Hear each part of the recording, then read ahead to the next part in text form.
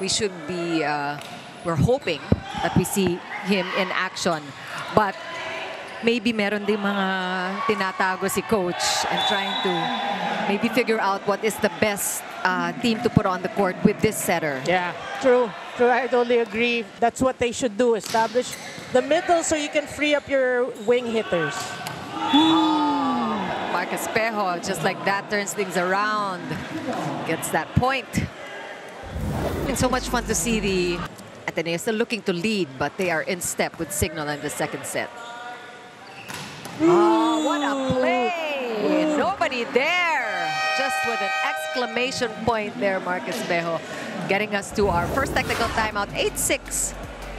Second set, still some errors we're seeing on both sides. Cignal with 4, Ateneo with 5. Great save.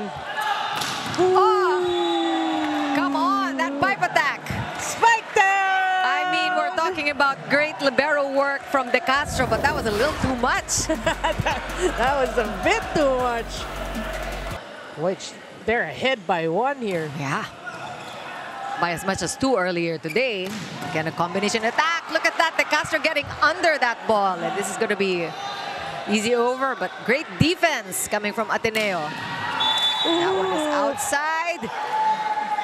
Oh, no, it's called inside. We actually couldn't tell. That's why we need the lines judges. Things happen so quickly here. It looks like he was called on double touch. Yeah, double touch, because it wasn't a block. I mean, he went for the offense. Okay, well, he makes it up just like that.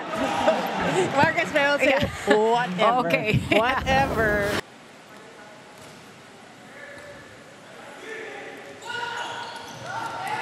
All right, Ateneo will set up here. Licauco going quick, but Espejo just onto him this time. You know what happened? Basang-basa. No, and you know what happened? Marck Espejo stayed in the middle because they were too late to switch. So Bugawan was covering the outside hitter, and he got the block. The exchange, then the sequences here. What a combination attack there. Great play. What a kill, Marck Espejo. Rinig na rinig mo eh. Let's see if Ateneo can tie things up here late in this third set. Must win set number 3 for Ateneo Fujiwara. That was a good serve. That's all you can say. Well, no timeout yet. Congratulations, Marck Espejo. Okay, Mark, unang-una, this is such a great comeback from that first loss. Yes. Ano? Gusto ko lang malaman, ano ba yung mga errors na nabago nyo dito? Siyempre, first of all, masaya ako nanalo kami. And ang nabago sa errors namin last time, siguro mas may combination plays na kami. And na-lesson na siguro yung errors, pero sa latter part nagkaroon ulit. Pero yung malaking factor na nabago sa errors namin, nagkaroon kami ng back row this time. Kasi yung back row namin yung nag-dictate ng game na to. Okay, speaking of big factor, ano, alam mo na kwento mo sa akin kanina that you were a former Ateneo player. At sabi mo sa akin kanina, medyo alam mo na yung sistema nila, no? Pero sa tingin mo, ano yung pinaka naging key para makuha nyo tong panalong to?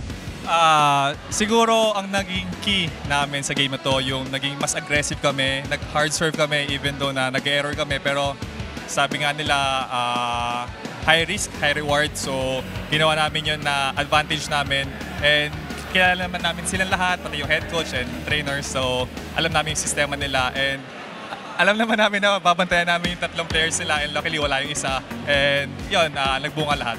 O ayan, nagpapabati na yung former coach mo. May mga gusto ka bang batiin pa? Ayun. Hello po sa lahat ng mga fans and supporters po ng Cignal and men's volleyball team. Maraming salamat po sa suporta, and binabati ko po yung mom ko, kapatid ko, mga friends ko, si Ate Eve ng Optimum Skin. Hello po kay Renchi and sa families ng teammates ko, kay Clysa and her family, and kay Coach Timmy of Ateneo de Manila University. Good game. Okay, maraming salamat. And si JP pa pala. Si JP pa po, and Coach Box and their team manager.